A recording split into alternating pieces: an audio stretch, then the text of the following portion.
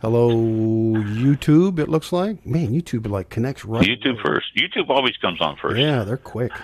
That's amazing. Yeah. And still waiting for the light for Facebook. Oh, I just heard something ding. Was that you or me? It wasn't on my end. It wasn't me. Mm-mm. Oh, I heard a ding, and I don't see anything here that was dingable. Oh boy, that's probably. It's not like a microwave for it. Them telling us. Yeah. Yeah. Oh, Facebook is with us now. Hey, Hello, we're Facebook. watching you. We know you're talking about us. Yeah. Yeah, man. Those things are spying all over. You know, it's just terrible. Yeah. Oh, yeah. Everybody talking about Big Brother and all that. It's already 1 there. minute until showtime. There's your Big Brother. I love that. Yeah, I love that cartoon where, you know, they say, you know, they're warning us that by 2025, they're going to have devices and all of us that they can track us and know where we are and what we're doing and all that. And the person who is saying that held up his cell phone. Yeah. There it is. I mean, it's already happening. Where have you guys been? It's already happening. It knows where we are and you know what we talk about and everything else. It's already happening. That it is. About 20 seconds. Mine's almost right on. Mine 10 seconds off here. I think. I'll see. 10 seconds. Your show will be 18, 17. Your show will start. 15. Nope. 14. Your show will go live in 5 seconds. Wow. 4, boy, I'm 6 3, seconds off now. 2, There we go. 1. Boop. Blog Talk Radio. Yeah. This is All About Wine, the talk show dedicated to the wine industry since 2009. Featuring winemaker, cellar master, vineyardist, and tasting expert, Ron. Basically, what we're trying to do on this program is just trying to educate people and trying to make wine less confusing and more friendly. From coast to coast and around the world. You know, we really have had some neat people on the program. I love that. Post your questions and comments during the live show on our Facebook page at www.facebook.com/allaboutwinebtr. Again, that's www.facebook.com/allaboutwinebtr. And now, All About Wine is on. Here's Ron.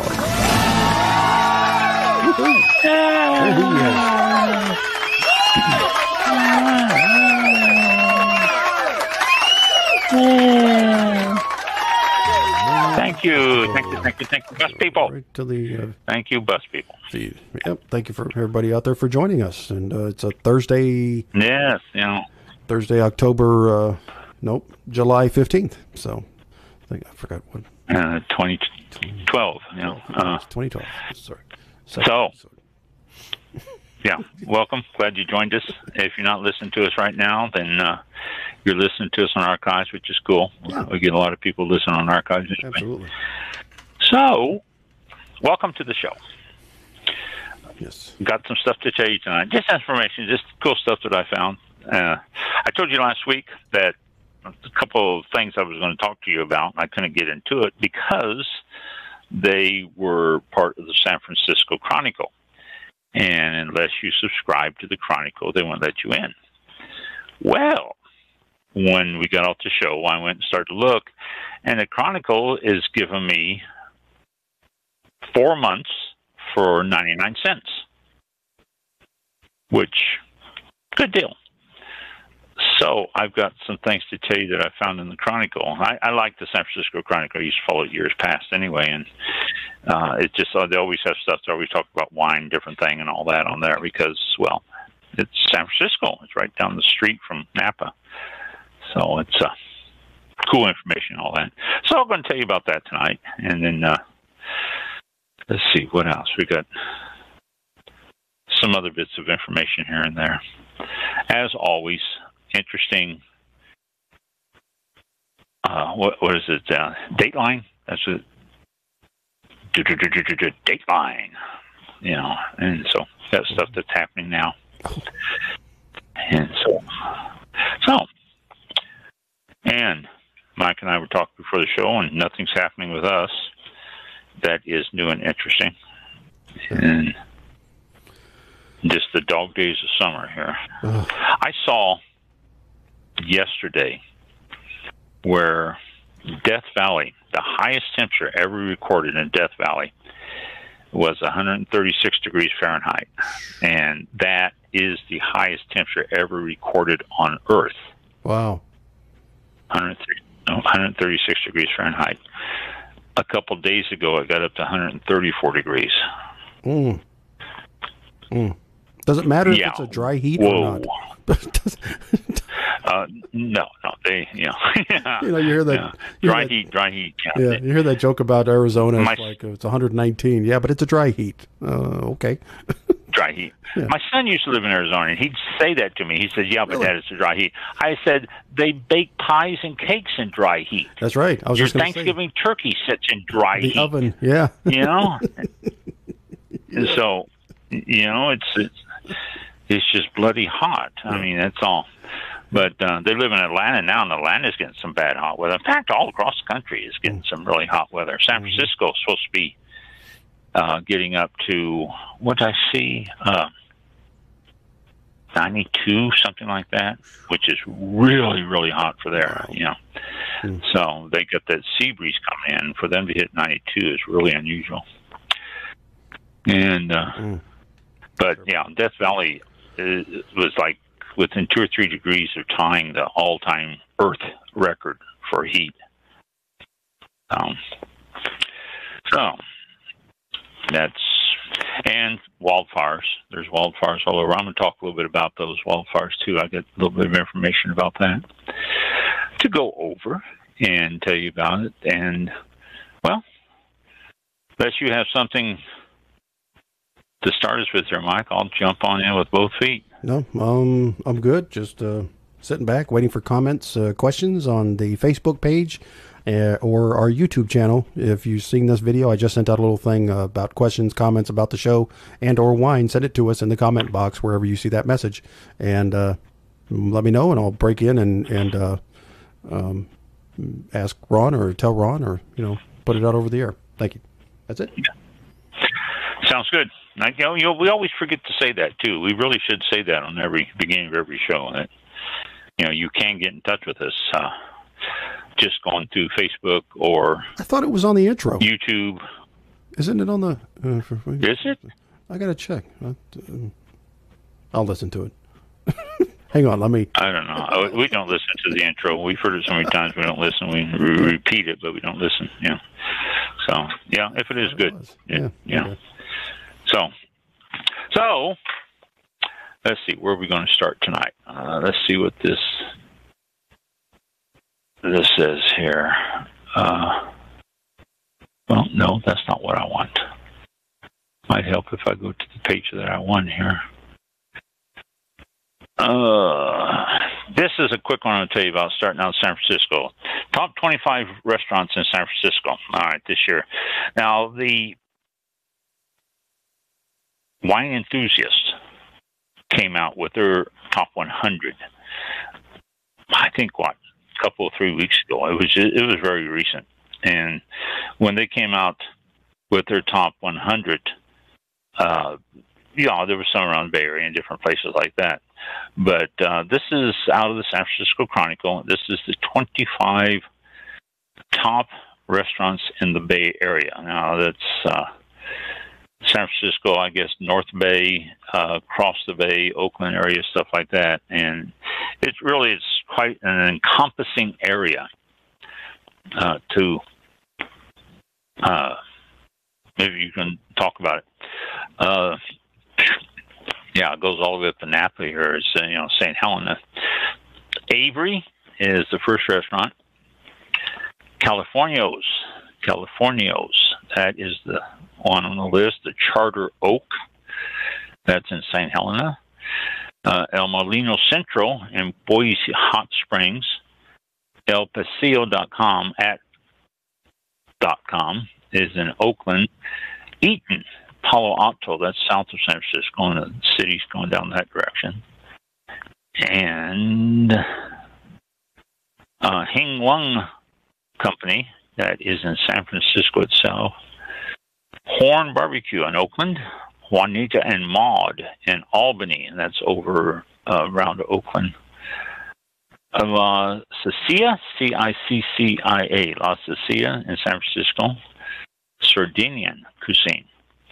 Lion Dance Cafe in Oakland. Singapore and Italian cuisine. Los Carnelito La Mejor Comida Chilenga, which I probably destroyed that. I don't speak Spanish, but that is located in Hayward, which is south of San Francisco, right over on that side of the bay. And they serve Mexican foods, obviously. Lou's Takeaway in San Rafael, which is south. They serve, what is it they serve?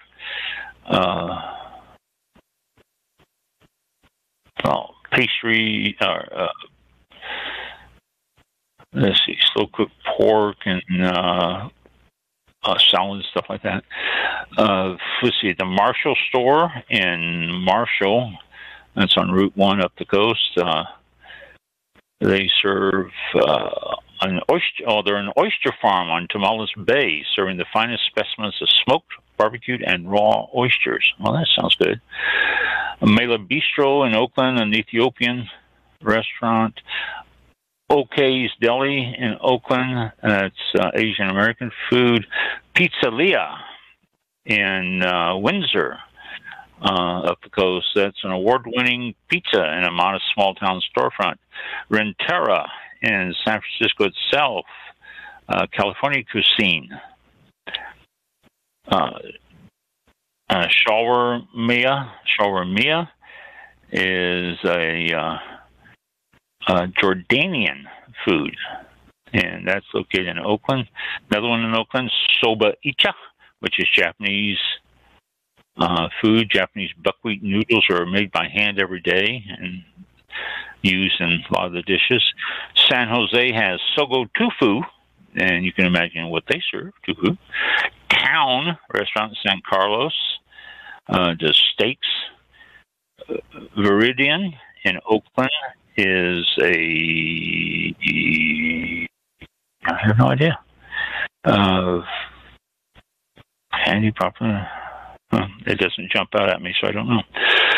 Next one is Zaren's in Palo Alto, and curries, kebabs, and rice dishes.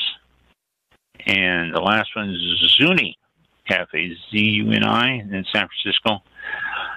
Daily changing menu, depending on the season. Chicken, but different stuff also. So, top 25 restaurants in San Francisco according to this review here. And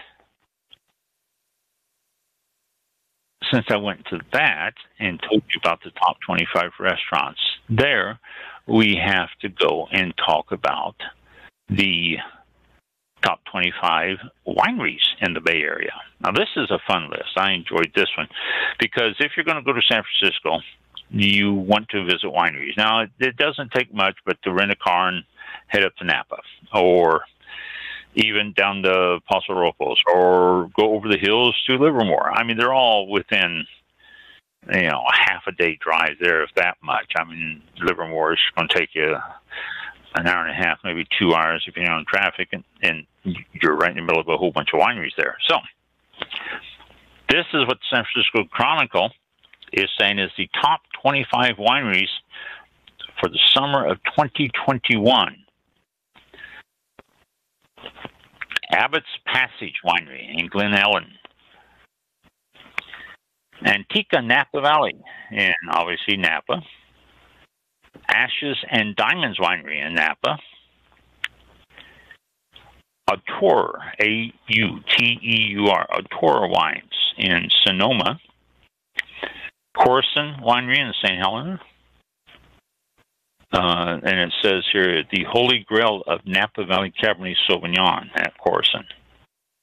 It says all devotees of Napa Valley Cabernet Sauvignon will eventually find their way to Corson's. So that's quite a salute to them. Dash Cellars in Alameda, Zinfandel specialist there. Next we have is Donkey and Goat Winery. They're located in Berkeley, over there where the college is. Natural Rhone-style wines and stuff in that area, that Rhone wines. Faust, F-A-U-S-T, Faust wines in St. Helena, Cabernet. Frog's Leap Winery. I'm sure you all have heard of that. That's really a pretty popular winery. It is organic viticulture, and it's in Rutherford, up there, right in Napa area. Hendry Ranch Wines in Napa, family-run estate. Napa also has Hudson Vineyards. They are best known for their Chardonnay and good variety of Chardonnay. Idlewood Wines in Hillsburg, downtown Hillsburg, and Piedmont-style wines. Now, I've been skipping this, and I really should have said this from the beginning, but Napa charges for wine tastings. It's not, you don't just walk in and say, I'd like to try some wines. You actually have to pay for it. And what started this was years ago. I think I told this story, but it's worth repeating. Years ago, kids from Berkeley and different areas around there, and Stanford, which is just down the coast and all that, get on a weekend and say, let's go wine tasting. So they would all chip in together, rent themselves a limo, which, 10 of them renting a limo, it's, cheap. I mean, $50 a piece at the most. And they would travel up to Napa and Sonoma and around to different wineries. And this was before they were charging, and they would actually get quite soused before the day was out. And they didn't care because they were riding in a limo and they didn't have to drive or anything. And the tastings were free, and they'd walk in and they'd taste until they said, oh, okay, that's all we've got, and not buy anything, turn around, walk back out to the limo and head to the next one. And this got out of hand. As you can well imagine, you start getting a bunch of kids do that. The people that were really making out with the limo companies that were taking them up there and bringing them back. So the winery said, we can't do this. We're going to have to charge. We're going to have to set a reasonable amount of monies to charge for the wines that we are giving away, because if we don't, it's going to get worse. And they did, and it started to put a skid on things right there, because, you can go up there and you can visit 20 wineries, 25 wineries in a day, not have to worry about driving, and taste some, even 3-4 wines at each one. And you're looking at probably 2 or 3 bottles of wine before you're done with the day. I mean, and it got a little bit carried away for the winery, so they started to charge. So let me go back through this with you here. They have the tasting fees listed here, and I should have told you that at the beginning, but I didn't. The first one, Abbott's Passage, charges $40. Antica charges $45 for tasting. Ashes and Diamonds charges $75. Atour Wines charge $40. Corson $55. Dash $20. There's a deal. Donkey and Goat, located in Berkeley, charges $30. Faust Wine in St. Helena charges $75. Frog's Leap, $45. Hendry Ranch in Napa. It's at the base of Mount Veeder, and you've probably seen Mount Veeder wines, but they do diverse wines, Albarino and Primitivo. They charge $40. Hudson Vineyards in Napa has properties all over the place. Chardonnay is their mainstay, but they have others. $65 for tasting. Idlewild, $35. They're located in Hillsburg, and they do a Piedmont-inspired style wines. Iron Horse in Sebastopol charges $30. Joseph Swan Vineyards charges $20. Iron Horse has where is it? Champagnes. That's one of the things. They do a lot of champagnes.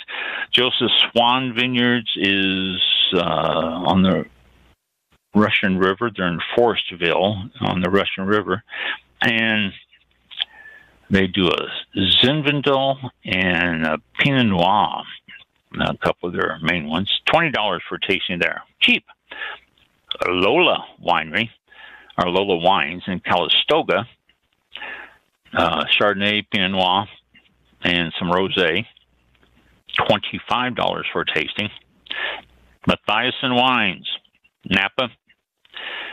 They do a Cabernet, a Chardonnay, and a couple of Italian grapes that I've never heard of. So, but $50 for a tasting there. Medlock Ames Winery in Hillsburg, Cabernet and Chardonnay is what they do. They're charging $25 a tasting. Reeve Wines in Hillsburg is noted for their Rieslings and Chardonnays and Pinot Noirs. $35 for a tasting there. Ridge Vineyards, Montebello out of Cupertino, and Zinfandels and some Cabernet Sauvignon.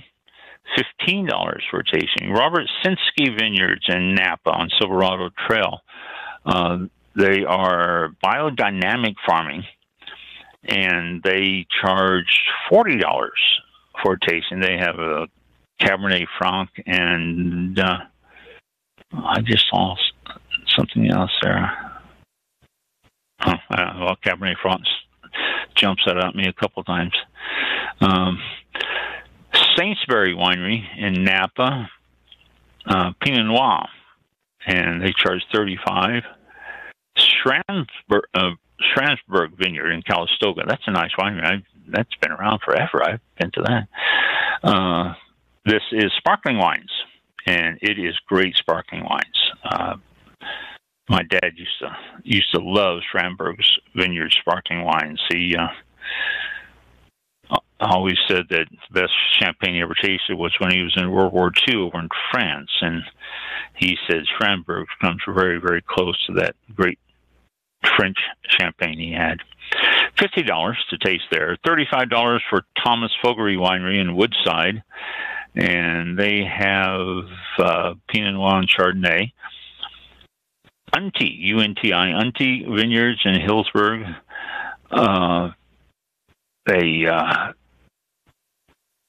Zinfandel and Grenache, and I'm sure they have more here, but I don't see it right offhand. $25 for a tasting there. And then Vinca Minor Wine, located in Berkeley. They make several versions of Carignan, and they have been branching out, and what does it say here? Branching out to some other reds. I guess it doesn't say what reds, but it says they're branching out. But Carignan is the main one, and they charge $25 for a tasting. So, top 25 according to San Francisco Chronicle wineries in the area. That's funny that they didn't go south to anything in the Livermore Valley area there. And there's quite a few wineries, quite a few good wineries in Livermore now, and even further south down to Monterey. So, but most of these are all up from San Francisco north, which is cool. So, that couple of articles there that I wanted to share with you. And let's see, we got, okay, this one I have highlighted. Why do I have this highlighted? Let's go and double check and see why we have this highlighted. I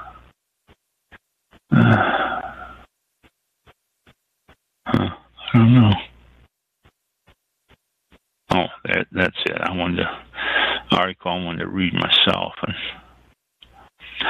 But Dixie Fire explodes near Paradise. That is Paradise, if you remember, is where the 2018 Camp Fire burned down the city.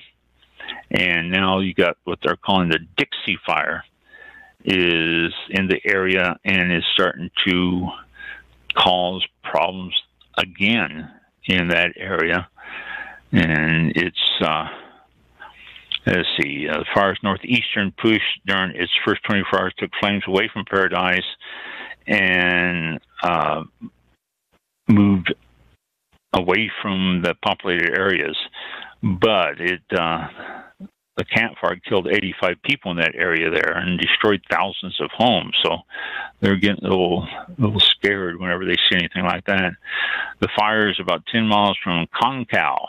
And so it's not under control yet, and this is dated the 14th. This is dated yesterday, so they expected it to be under control by this weekend. So, big fire up there, but in the same area as the previous one. In that, let's see, and okay, those right there, and let's see. Okay. Okay. Beverage dynamics occurring in the name of this is a tourism. What's in this? I listened to a podcast this past week put on by Beverage Dynamics. It's a magazine now. I get it online, just easier.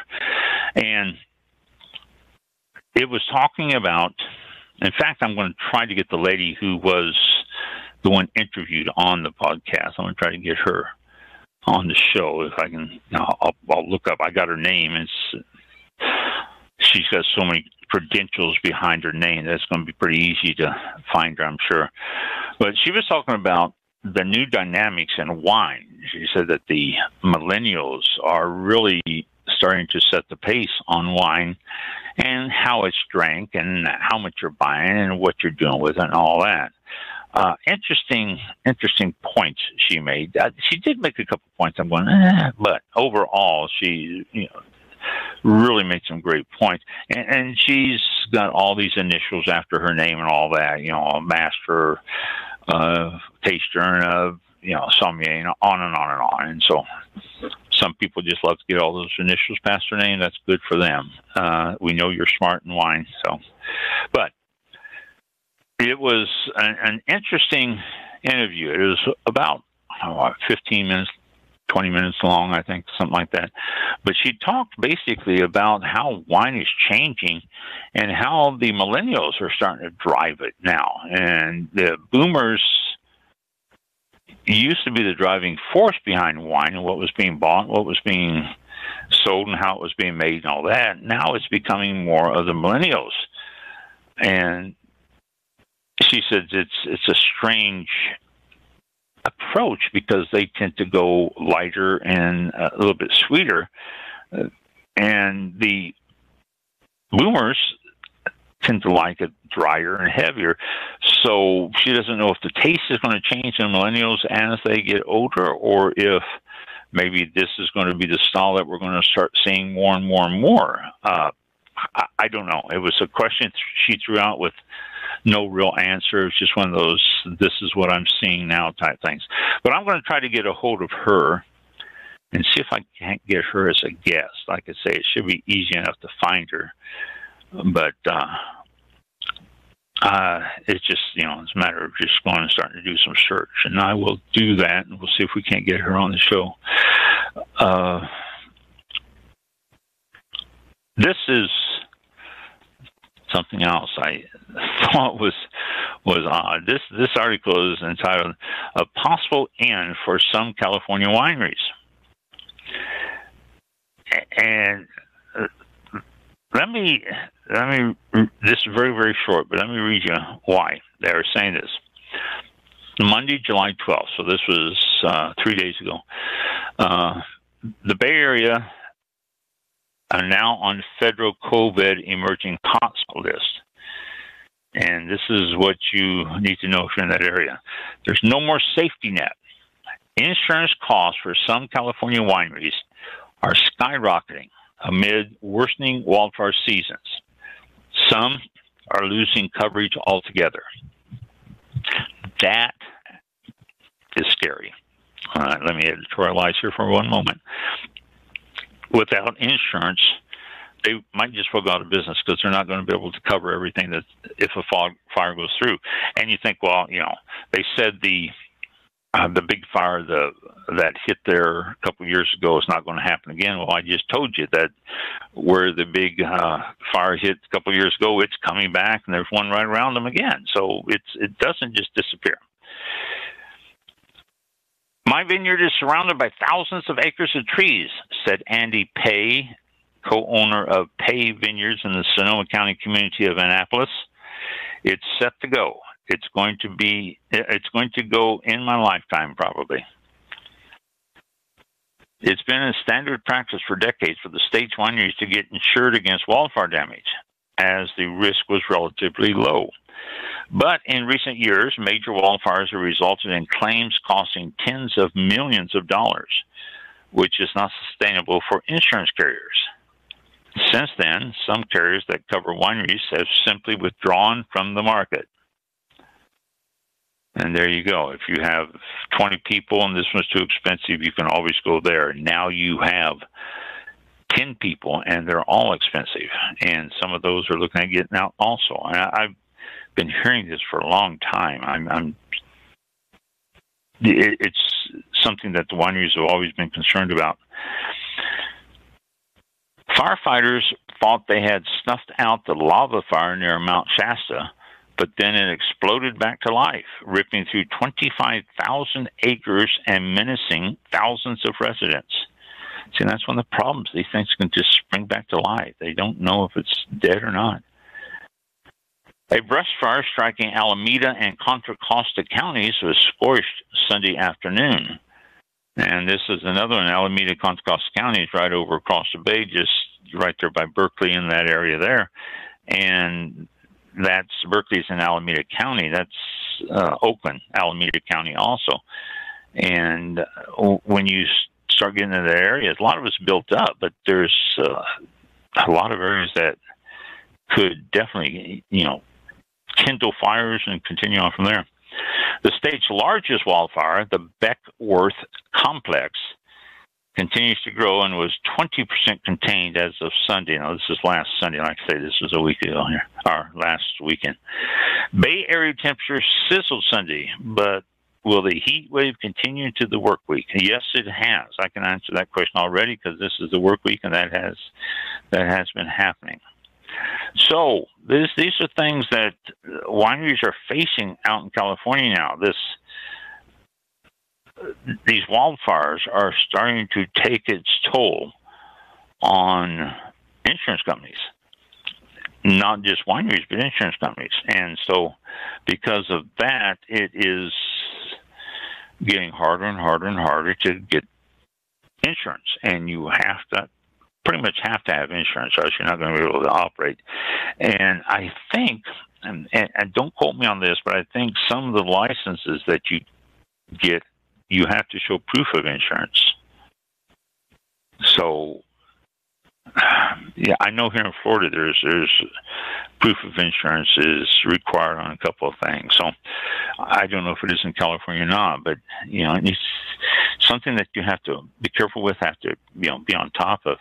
And there's just no way you can say I'm self-insured. It's not going to happen. It's just not a option when it comes to these fires and stuff like that.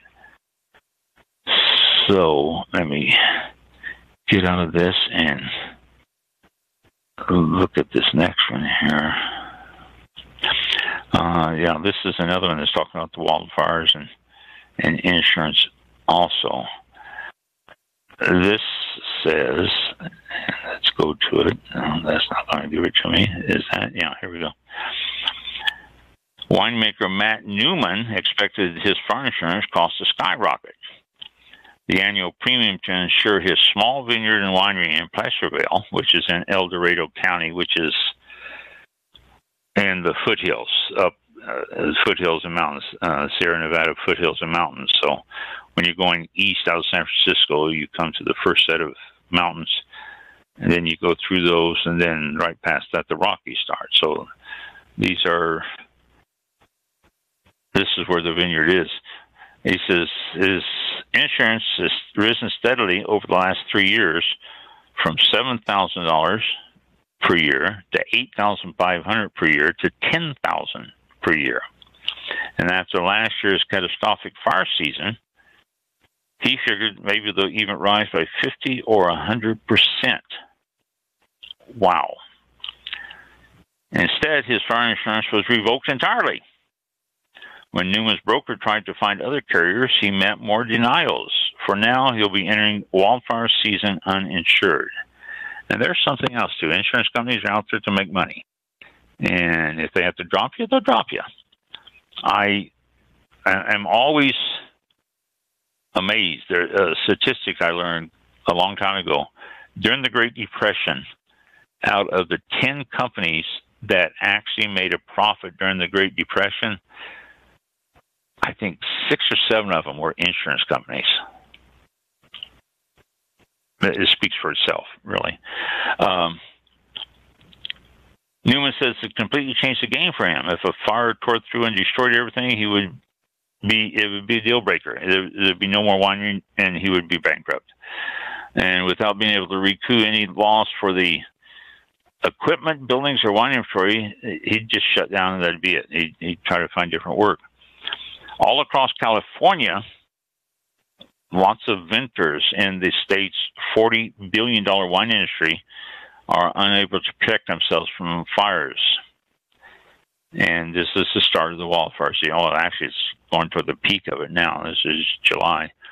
Winemakers were already vexed by smoke taint, and which is, you don't have to have a fire around you to be affected by smoke taint. All you do is just have the winds favorable to blow that smoke and let it sit on top of your grapevines. And especially if you're in a little small valley or a little small indentation, that's where they tends to go anyway. Which, because of smoke taint and the unpleasant smoky flavors, many of the wineries out there abandoned their entire production in 2020. It just was no use to trying to finish it. The scientific mechanism behind smoke taint remains poorly understood, despite the huge financial toll it's taken and may well take again. Although they're coming out with ideas and tests, it's still not fully understood. They're discovering that one fallback they'd counted on, insurance, to keep the properties damaged by flames and smoke and all that, is either extremely expensive or not available. Some vintners reported an increase of 300% or more. A small winery in St. Helena arose from $12,700 a year to $54,000 a year. And there is a large winery in Ukiah, which is further north from St. Helena, went from $38,000 a year to $290,000 a year. And then one more in Costoga, from about $200,000 a year to $800,000 a year. Oh my gosh, you can't keep that going. You cannot do that. And if you plan on keep that going, if you plan on doing that, you have to raise your prices. And guess who pays for that? You and me. Every bottle of wine we buy, there's a percentage of that that's going to go toward insurance. And it's becoming more and more of a percentage. The severe drought's already sparking fires all over the place, and insurance difficulties are underscoring all the realities of this. The Temecula, Riverside County to Paso Robles, which is San Luis Obispo County, to Mendocino, the state's more than 4,000 vintners are feeling the problems that it is to protect their properties and their businesses from these fires without having adequate insurance or any insurance. Andy Pay, owner of Pay Vineyards in Sonoma County, said, "My vineyard is surrounded by thousands of acres of trees. It's set to go. It's going to go in my lifetime, probably." Pay said he was dropped entirely from his fire insurance plan this year and has been unable to find another carrier willing to insure his property. People say, "What's your plan B?" Pay says, "I don't have a plan B." And I understand. When Florida State Winery was in existence, we went through a surge in insurance costs. Let's see. In 2013, I want to say. 2013.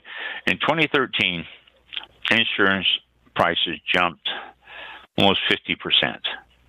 And I got the bill in, and I go, "Oh no, this is a mistake." I called the insurance people, and I said, "This is a mistake." And they said, "No, that's we reevaluated and reassessed." That's always their terms there: reevaluated and reassessed. And this is the reasonable price for it. I shopped around, and I found it just about where it was before, with a different company. But these people don't have that option of shopping around because everybody is jumping up to those prices out there. For decades, it's been the standard for California to insure against wildfires. But Nicholas Svetkoff, who is a broker at Risk Strategies in Burlingame, who works primarily with wineries, said that relatively few major wildfires affecting wineries. The equation worked well for insurance carriers. Then the 2017 season, when blazes including Tubbs, Nuns, and Atlas fires tore through Napa and Sonoma counties, that strained the equation. That year, Sefcoff's firm ended up with 180 claims totaling about $22 million, which is about 2 years' worth of premiums. But you say, okay, that was a bad day, we're still profitable. And then last year, the glass fire blew up, and that entirely knocked the average and the whole equation wacko. More than 30 wineries sustained some damage, and many of them high-end producers selling bottles for $100 or more. So when those wineries went to collect on their insurance, it was no small sum. Each one of those wineries alone could be $20 million. For insurance carriers, they can't sustain that. So it's, catch 22 no matter which way you go. Since then, some carriers that cover wineries have simply just withdrawn from the market. It's just an easier way to do. Others are limiting the number of wineries they cover and looking at if it's wise to cover certain wineries or not. I mean, if you're surrounded by a bunch of trees and a bunch of brush and shrubs and everything, then you're not as likely to get insurance at a reasonable price, even insurance at all, than those who have taken care of the underbrush and everything. That's just basic business. There's an example of an insurance carrier that went out of business after the 2018 Camp Fire because it was too many properties for it to cover in one region, and it just couldn't do it. It couldn't keep up with the all the claims that it had on it.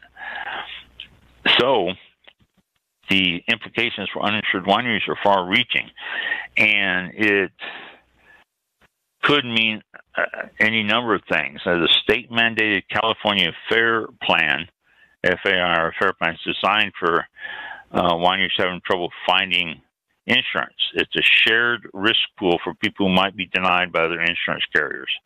And we all know what that is. I mean, if you have ever shopped around for your own insurance and stuff like that, a lot of people call it the insurer of last resort and stuff like that because no one else would do it, and you have to get it, and they will take you, but a lot of times it's going to cost you a little bit more. The the California Senate State Senator Susan Rubio from Los Angeles County says that they're working on an expedited timeline to be able to get these wineries insured before these fires start going crazy, which I hate to tell you, Susan, but you're almost too late. This fires are already going crazy. And so that's something they're looking at. If fire season hits someone that was hit by one of last year's fires, they're going to be out of business. Simple as that. Schramsberg Vineyards in Calistoga, which was hit by the glass fire last year, said his premiums were previously $200,000 with a $25,000 deductible. Now it's $800,000 with a $500,000 deductible. And he said that would cover just 20% of the value of his buildings if they burned. He said it is not a comfortable feeling to know that that is a possibility there. So it is something serious out there. We may see wineries going out of business. It depends on how these fires. I mean, in the past, we would see pictures of the fires and all that winery burned down. Well, they have insurance and they're going to be back, and it's going to be something that they can build again and all. But that's not possible this year. It's going to be something completely new. There's Martha Barra, who was quoted. She has a winery called Ukiah Winery, and she was quoted $290,000 premiums, which was up from $38,000 last year.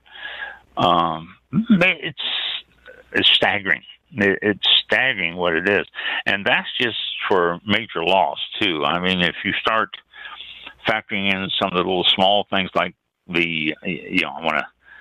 I want to insure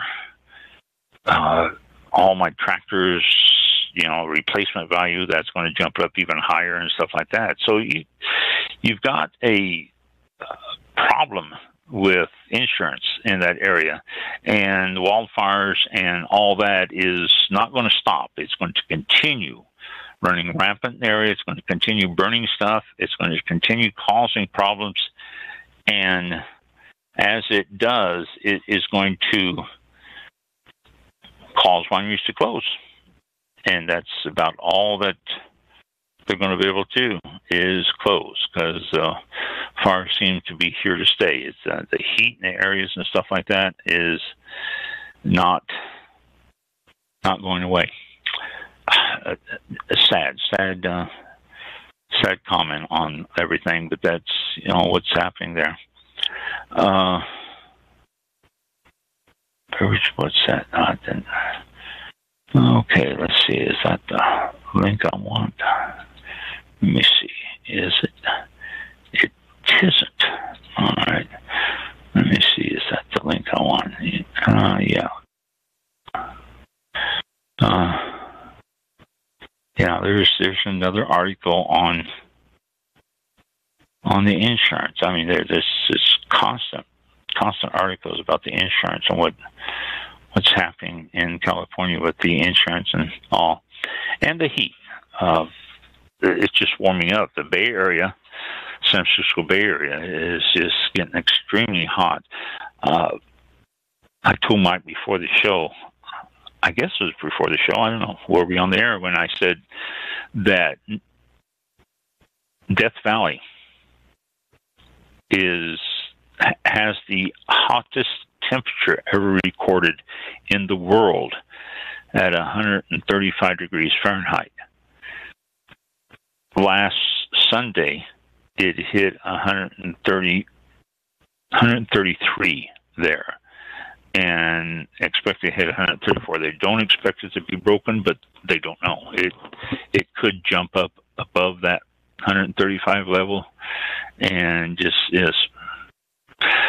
be done with it just immediately, set a new record and all that. So it's extremely hot out there, and it's hurting. And water situation is outrageous too. These vineyards are not being able to get water. They normally get the water, like especially the ones in Southern California, are getting their water from the lake, the big lake. I can't think of the name of it. What is it? Hoover Dam behind it. Lake Mead.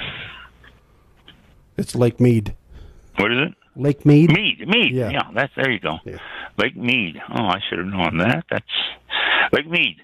Lake Mead is way down in water, way down, and because it's so far down, they're talking about putting restrictions on the amount of water that can be used in farming, and Southern California, that's where they get the water for everything. And if they put restrictions on it, that could affect vineyards. Again, it seems to always do. So that's another problem coming up there. So it's outrageous what's going on with that.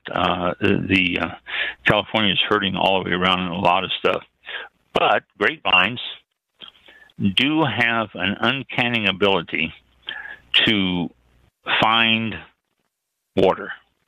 They will search down for water. The roots will dig down deep and find water and feed the vine, keep it alive, keep it going, because they want to keep their babies alive, which is the grapes. If they keep those alive and keep those going, then they will obviously be able to reproduce, and that's what plants are for. They want to continue their lineage, and the only way to do that is to keep the grapes alive so they can germinate and get better plants. So, if they do or not, who knows? It's something that's becoming a major problem there, and we feel for them. We really do. It's a tough thing. Tassel Ridge Winery in Iowa, they're having some heat up there too. Tassel Ridge, Iowa, Edelweiss, Iowa sweet corn and grilled chicken. There you go. That sounds great. What a great combination. Tassel Ridge, Iowa Edelweiss brings out the fruity flavors and sweet corn, and both pair well with the Mediterranean grilled chicken breast. A recipe and a suggestion for you. You can check out the Tassel Ridge Winery at Tassel Ridge Winery info at Tassel Ridge, Tassel, Tassel Ridge. They also have gift shops. They're 50% off shipping with a 12-bottle purchase. The Edelweiss is the wine of the week. Rains are slowing the work in the vineyard. They're getting a lot of rains up in Iowa. And that area, I checked how the rains are going across the country, and they're getting quite a bit of it up there. And the blueberry wine for Tassel Ridge is coming along quite well. The food service is not available at Tassel Ridge yet. They haven't started that up yet. Masks are required in the winery. If you go to the winery, you're required to wear a mask in there. But if you're tasting, obviously, that is not a requirement. But Tassel Ridge, located in southern Iowa, in a little town called Leighton, Leighton. They're just southeast of Pella and northwest of Oskaloosa. So they're pretty easy to get to. They're just down from Des Moines. If you're going into Des Moines, then it's a quick trip to check out Tassel Ridge Winery. Okay, let me see. Okay. Wine Folly. I talk about Wine Folly all the time. I quote a lot of their stuff. I plagiarize a lot of their stuff. I do all stuff like that. It's a good site. It's got a lot of stuff about wine, and the girl who does it, and for the life of me, I can't think of her name right now. I'm terrible on names, you know. Don't have her name, but who does an excellent job. She always has some new things coming up and everything else. But they have a new map out, a region guide for Napa Valley wine country, and it's really a nice guide. It's a regional map and tells about Napa Valley and all the different areas and all that, and wineries in there, and a lot of stuff on the map. You can go to winefolly.com, WINEFOLLY, winefolly.com, and check out all their different maps and all their different books and everything. It's got all sorts of posters and just a whole variety of things that are always interesting. If you have yourself a wine room that has extra wall space, then you need some of their maps and stuff to hang up on the wall. So it's winefolly.com, and they got a new one out with Napa right now, which is really a nice map. I like this map. Let's see.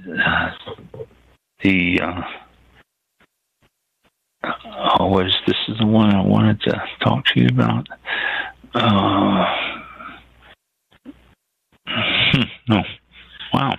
There was an article I wanted to talk to you about, and I can't pull it up now.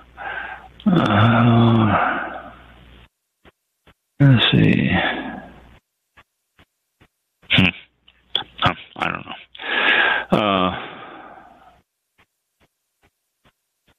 The Dixie Fire explodes near Paradise. That's where the campfire was. The Dixie Fire. That's the one that is the main concern right now, where that is and the areas that it's affecting and all that. Right next to the campfire where it burned. You think, well, that was 3 years ago. But yeah, in 3 years, you have plenty of chance to get some more ground cover and just enough stuff to burn. And that's the problem. Just enough stuff to burn. And is this what I wanted? What is that? No, that's not it. It's hard to bookmark different things on these when the San Francisco Chronicle does stories and stuff, because it doesn't bookmark one thing. It bookmarks the whole paper, the whole thing. And so, therefore, it's hard to do it. Climate change is challenging German Rieslings. That's something I want to talk to you about, too. German Rieslings, my brother-in-law and sister-in-law and my niece and my great-niece, I guess it is, came into town. They were in town for a few days. They stopped by this past week, and we were visiting. And they're big German Riesling fans, and they enjoy the German Rieslings and the Gewürztraminers and stuff like that. But the German Rieslings, they're saying, is changing a little bit. The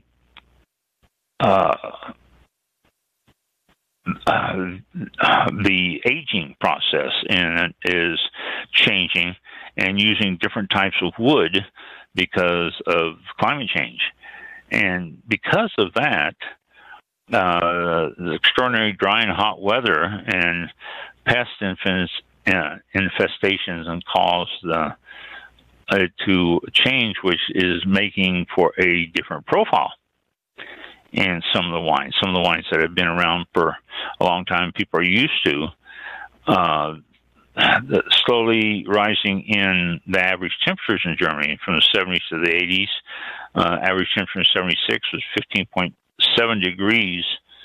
And if it got that high Celsius, then it was a spike. But most of the 80s and 90s saw the average temperature at 13 to 15.8. And then 2013 to 2020, the lowest average temperature was 15.5. And the highest has jumped up to 17.8. These are warm temperatures. It's just different grapes, the classic grapes of Germany, the Müller-Thurgau, the Riesling, Pinot Blanc, Grenache, even the Cabernet, Syrah, Merlot, Pinot Noir, they cannot live in that heat. It's not sustainable for them. They can look for their water, then they can usually get water, but it's still burning up the grapes and burning up the vines and burning up their growing capacity. And, excuse me, and it's also affecting the alcohol level, ABV, alcohol by volume, because of the heat. So it is becoming a problem to continue the same profile. They gave me a nice Riesling as a present, actually Rheinhausen Riesling as a present, and I haven't opened it yet, but I'm familiar with the vineyard, and it was very good back when I last had it. But this is going to be different, and I'm already anticipating the difference in it because of the heat. And so it's going to be interesting what's going to happen with German wines with the heat going across the country like it is, and how the climate change is affecting the quantity of the grapes, and it's boosting the harvest substantially, but it's not really giving you a good profile. It's just tons of wine is being made, but it's not.